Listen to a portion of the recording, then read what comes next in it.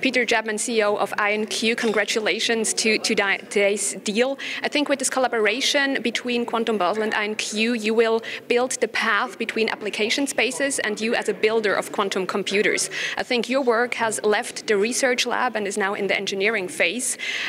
What synergies will you look forward to with this signing today, and what are the future plans together with Quantum Basel?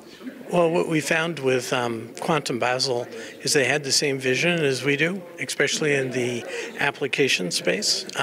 So we look forward to working with the team here in producing the next generation of applications in quantum.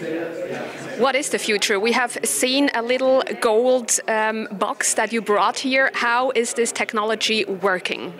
So this, what we brought today was a little quantum processor, and it's the next generation QPU for one of our systems.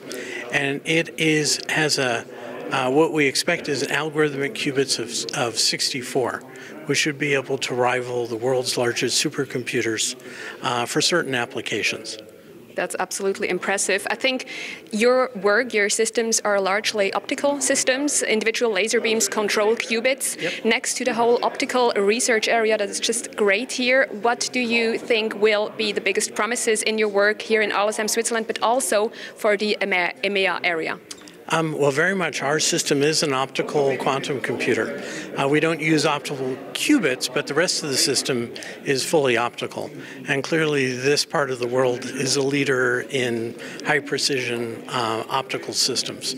And today, we use components from all over the world. About 80% of our system is actually made outside the U.S.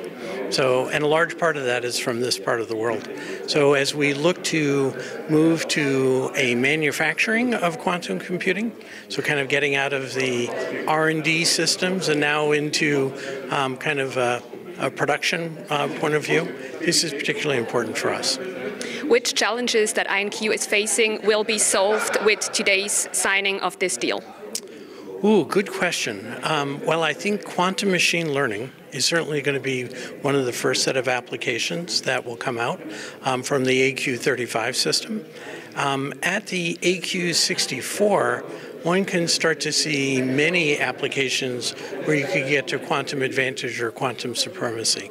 So one would hope that things like pharma, which is also big in this area, in this part of the world, maybe not in a chemistry sense, but in a machine learning sense, to be able to produce better drug candidates is will be an exciting things for the AQ64.